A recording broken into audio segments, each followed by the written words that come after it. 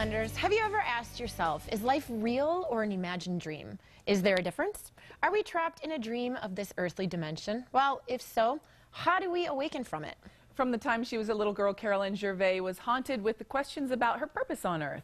So she wrote a book called I Dreamed I Was Human. And Carolyn joins us now. Hello, Carolyn. Hello.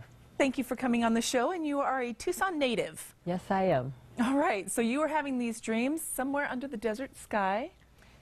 Yes. When did you start thinking, okay, I'm going to put that into something useful. I'm going to write it down, write a book about it. When did I start thinking about doing that? Oh, probably about 35 years ago. Yeah, I've been preparing to write the book. So. Well, you must be like a soul searcher. Because these questions are really heavy. Yes, they are. So tell us, how do you even begin to answer those? I mean, is life a dream or is it real? I mean, those are things that there's never really an answer to. Which one do you want answered? Wait, yeah, right? Any way you want to take it. Okay. Well, like I said, I've been studying theosophy, metaphysics, spirituality, and anything in the metaphysical field since I was 17 years old. Okay. So trying to find out the purpose of even being human and being on this planet, you know, because I wasn't real comfortable with being here. So I wanted to know, okay, well, if I have to stay here, why? Right. It's pretty rare to be so existential as a teenager. Yes, yes, it is, but I'm kind of weird. But anyway, so through my studies after 35 years, I realized through meditation and contemplation that we were given the gift of free will before we were born. However you want to describe how we were created, that's fine, but we were created and given free will.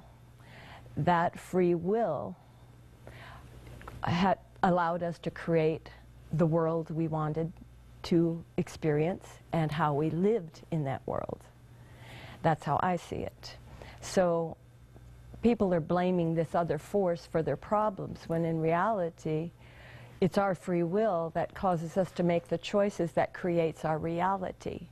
Which, and as we're doing that, every choice we make is just a perception through everything that's happened to us. Right. It's a perception, it's not an absolute. So that means that life is really a dream because we're making it up as we go along. And the illusion, this is the illusion, because we are dreaming that we are here through our imagination. And this is where we find ourselves. You have said that positive thinking can be a house of cards. Tell us about that. Well, positive thinking's been around for probably, I don't know, hundreds of years. But when people practice positive thinking, they think all they have to do is just sit down and visualize in their mind something they want to come into their life and then say a few affirmations.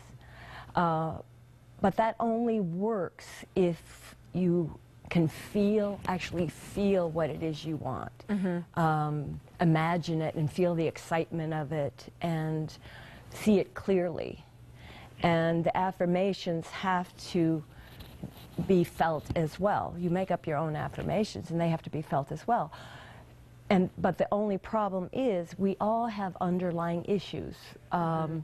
Fears, oh, I'm not good enough, or I don't know if I really deserve this, those kinds of things, and experiences that we haven't resolved, that we haven't healed. And all of those affect and cancel out what we're trying to do by thinking positive, because they're there, their energy that is in us. And those issues are there and they need to be dealt with in order to not keep sabotaging ourselves.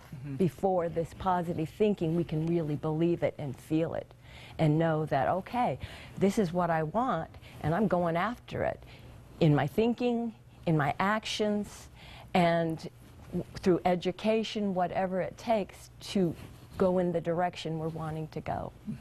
That was wonderful. I love that. Thank I you. feel fired up already, don't you? Fired up for what I want in life. Good for you. Thank you so much for joining You're us. welcome.